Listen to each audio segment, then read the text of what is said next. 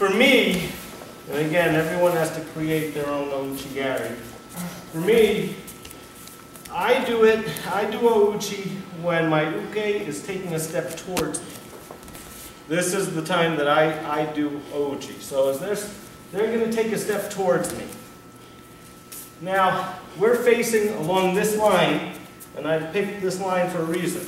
When I'm done with this throw, I expect his head to be facing that exit sign. Okay? So my kazushi is going to be to get him to take a big step in the direction that he's already thinking he's stepping. Okay? That's the kazushi here. Big step. Lift it. Okay? This arm is doing less, but it's also lifting up into him and lifting him into a big step. Okay?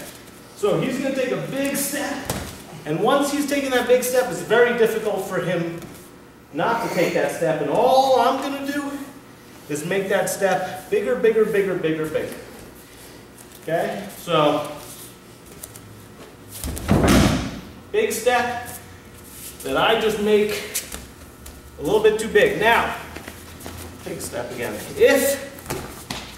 When we practice all of our foot sweep drills, our little toe never leaves the ground. Same with this one. The big toe doesn't leave the ground. If I lift up, I'm lifting him up onto that back foot and working against myself. If I lift up, he's able to defend against this with his hip. But if I keep my toe on the ground, there's nothing except a big step for him to take. So, it's not an easy move to get. This foot, if this foot's at all turned out, you'll never get that hip around. So this foot has to be either straight or, if you can, a little bit pointed so that this hip can allow you to face the direction that your uke is going to be. So this is, again, a moving throw that I do as that step is coming forward.